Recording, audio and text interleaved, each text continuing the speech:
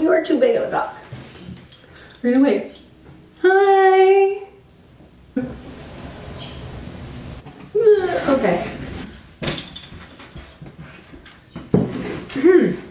Anyway, we had to improvise a little bit on our process videos because I broke my ankle. Our studio's in the basement, so getting up and down the stairs, it's a little tough. I've been spending a lot of time sketching new ideas, focusing on illustration. So I was gonna show you guys some sneak peeks of what we've been working on.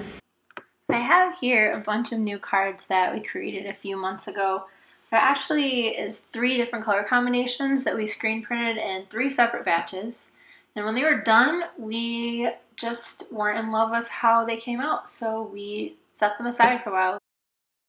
If you look at the color palette as a whole here, it's just not, like, it's this weird outlier. Like, you've got all these really bright, you know, like CMYK colors, and then you've got this dingy green and like muted pink, and I don't know, this color palette just didn't work for me. I wasn't happy with it. So I wanted to work on those.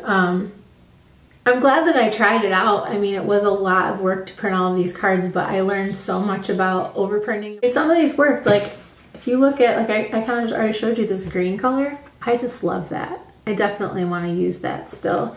And then that purple, I know it's just on this little corner. Can you guys see that? Yeah, I have to put it next to my face. Purple, I really like that. So I got to work playing with different colors for these cards, which is something that I could do upstairs because I keep these ink books when I print. I'm on my second one now.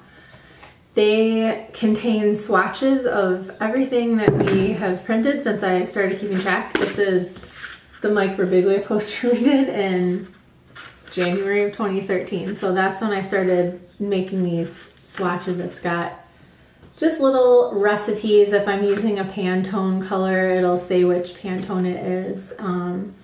And yeah, they're so invaluable. Like, if the house caught fire, I think these would be the first things I would grab. In Photoshop, I was able to just play around with all the different inks that we've got downstairs, and then when I'm ready and if I'm on my feet again, we can get downstairs and print these. I'm just gonna show you guys kind of a little time lapse of me messing around with these colors in Photoshop, and I'm excited to show you what I came up with.